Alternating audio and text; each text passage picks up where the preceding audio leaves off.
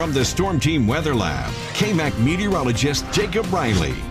Well, good Friday morning, and boy, does it feel good to say Friday. We've seen a whiplash of weather this week. We had highs in the 90s the first half, dropped down to the 40s day before yesterday, and yesterday still saw those record low temperatures. We saw a record low maximum temperature of 58 degrees, and yesterday's low temperature was also a record low, coming in at 43. That cold front has brought us some winter-like air, but it looks like fall will make its return this week. Out there this morning, not a whole lot showing up on radar, but we do have a few areas of some patchy drizzle out there, so just be mindful of that as you head out the door this morning. Most of the precipitation is very light and weak over portions of central Oklahoma and north central Texas. That's all associated with that cold front that moved through earlier this week.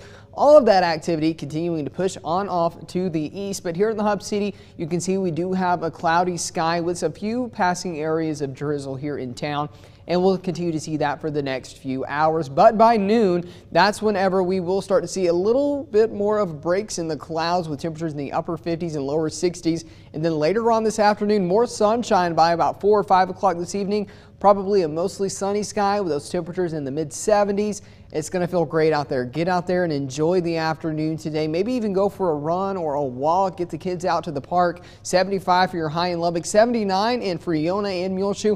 A bit warmer to our north and west because they will see that sunshine a little longer today, and a little cooler to our south and east thanks to a little bit more of cloud coverage. So what we're looking at now is a variable that we call relative humidity. That's just the amount of moisture we have relative to the temperature. So all it does is factor in dew point and temperature together.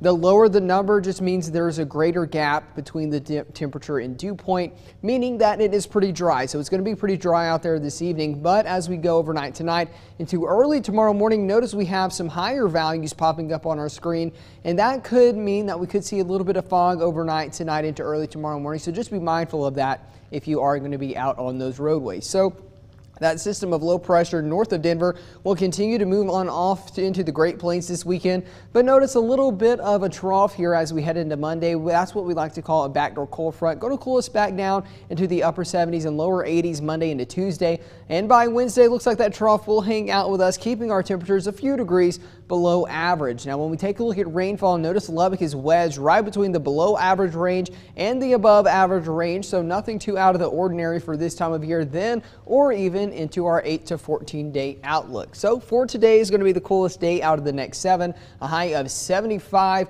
We will see a great day tomorrow for Texas Tech's first home game against Houston Baptist. Best of luck to the Red Raiders. Hopefully we'll bring home that win, Kathleen, and then next week we're all going to win with that forecast. High temperatures remaining in the middle to lower 80s under a partly to mostly sunny sky. Yeah, I think I would call that forecast a win. Let's hope the Red Raiders can bring home a win to go along with it too. Yeah, that would be fantastic. That would make a perfect week, I think. It would.